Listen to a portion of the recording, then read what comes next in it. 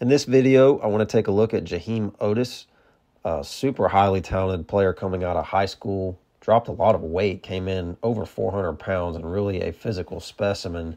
Really quick for his size. Very popular player that was requested for us to cover a video on. So I want to take a look in particular at the Arkansas game last year because he had one of his best games of the season, and he started at nose tackle and had a pretty prominent role in that game. So you can see here he's at nose tackle on the second play of the game for the defense, and he takes on a double team. This is a common theme in this game.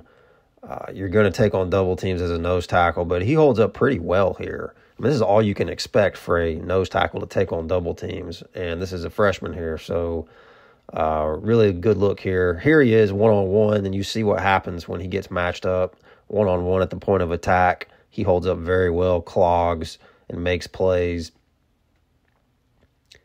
Next play here, again, he's taken on a double team here, but still holds up very well. Really clogs everything. That run goes nowhere. It's exactly what this defense needs. Here you can see his pursuit. You'll see the replay here. But he holds down the fort, and then when the run's coming at him, he's got the ability to get off and make the play. So that's really what you like to see out of a big guy. And they're focused on Will Anderson and the edge guys. They get all the credit in this game, and they're focused on them. But you can see Oatis here comes in, helps clean up the play, shuts it down. Now, next play here, Oatis at the top of the screen, one-on-one. He just plows through, bull rushes, makes the sack. Will Anderson cleans it up, so, they're going to be focused on him. But Oatis makes the play here. Phenomenal.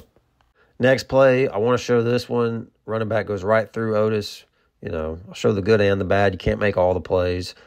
Next play here, this is a good run by the back, but I really want to show the replay here. You've got Oatis right where the back goes through, taking on a double team, and then he spins out of it. I mean, that's all you can ask out of your big guy. That's not his fault that the run is successful. And then here he is, one-on-one. You can see he just blows this play up. They're running a zone left, and he just gets in there and blows it up, which is very impressed with his quickness at his size. Next play here, again, he's kind of flowing out with the play, just shuts it down, run goes nowhere. And they rotated him a lot in this game with DJ Dale, so he didn't play but probably half the snaps roughly. So he was fresh a lot of the game. But you can see head up here, comes off, and makes a sack again. So, he's everywhere. He doesn't give up. For someone of his size, he's not just a Terrence Cody that's going to clog and stand there. He's got the quickness to move. He's slated to start at nose tackle. That's kind of obvious. There's not really anybody, I think, that would unseat him. He'll be the guy. And just being a sophomore this year, I think his upside is enormous, and continue to watch and see how he improves. He definitely could be one of the stars of this defense. Let me know what you guys think in the comments, and don't forget to subscribe.